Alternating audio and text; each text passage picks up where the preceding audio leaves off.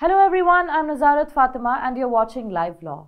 As you all know that as per the Advocates Act, there are two categories of lawyers, which is the advocates and senior advocates. Senior advocates are the class of advocates who will not be directly interacting with the clients, and their duty is mainly to present the matter legally in a comprehensive manner based on their expertise and experience in the subject. The seniorship is a position designated by the High Courts and the Supreme Court.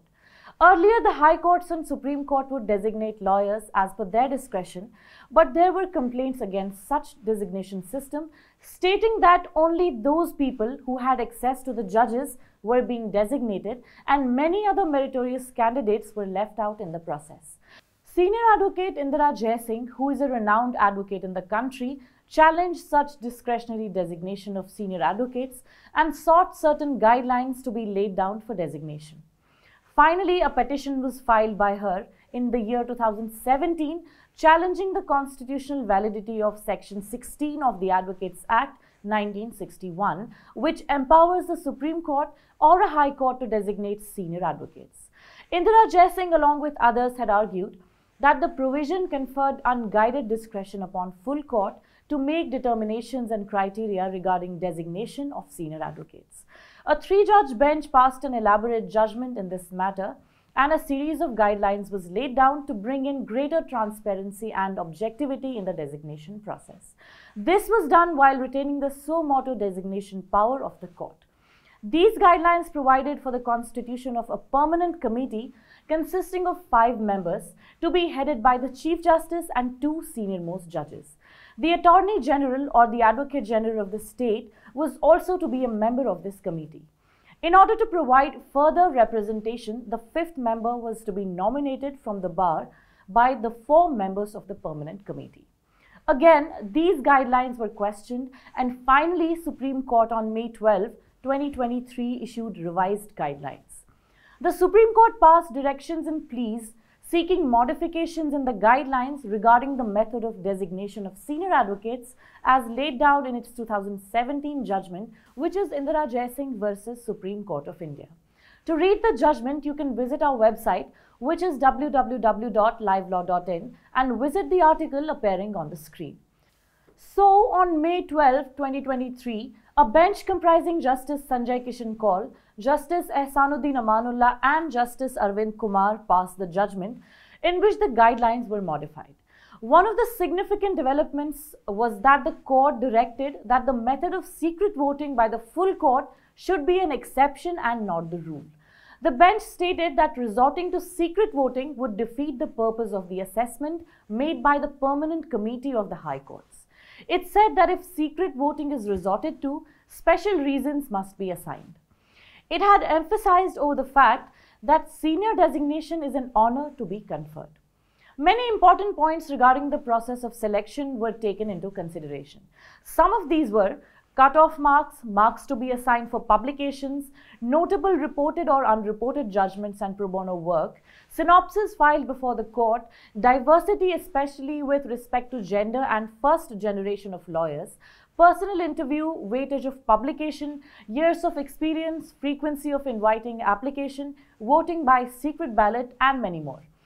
Today on 17th of July, the Supreme Court has issued fresh guidelines for the designation of senior advocates following the May 12 judgment in Indira Jaising versus Supreme Court, which modified the criteria for senior designation.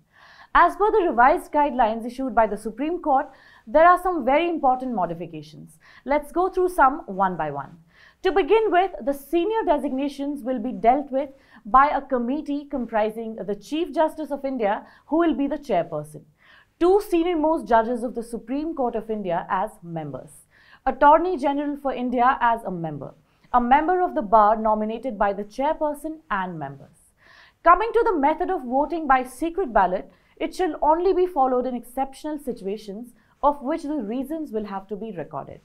Speaking of the eligibility criteria with regard to experience in the court, the persons eligible to apply should at least have 10 years standing as an advocate or 10 years combined standing as an advocate and as a district and sessions judge or as a judicial member of any tribunal in India whose qualification for eligibility for such appointment is not less than that prescribed for appointment as a district judge. The age limit would be 45 years unless the age limit is relaxed by the committee or the name has been recommended by the Chief Justice of India or a judge of the Supreme Court. The applicants should have practiced mainly in the Supreme Court. However, applicant advocates having domain expertise of practicing before specialized tribunals may be given concession with regard to the extent of appearances in the Supreme Court. Regarding criteria like publications, teaching assignments and guest lectures, of which the marks were reduced in the year 2017 judgment, the points have now been increased for notable reported or unreported judgments and pro bono work. A test of personality and suitability shall be conducted for a holistic assessment of the applicant. The committee may shortlist the number of candidates to be selected for interview.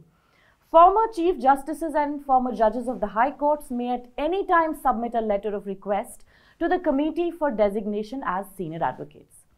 At least 21 days' time shall be given to the applicants to submit their applications. An advocate on record or advocate seeking designation as a senior advocate would have to apply in a prescribed format. The full court may review its decision to designate a person as a senior advocate and remove the senior advocate from his designation if he or she is found guilty of conduct which, according to the full court, disentitles him to designation. The full court would give an opportunity of a hearing before any such action is taken. The CJI's decision with respect to the interpretation or application of these guidelines shall be final. He may issue directions for the removal of difficulties. These were some of the major modifications made in the guidelines, which you can read elaborately and in detail on our website.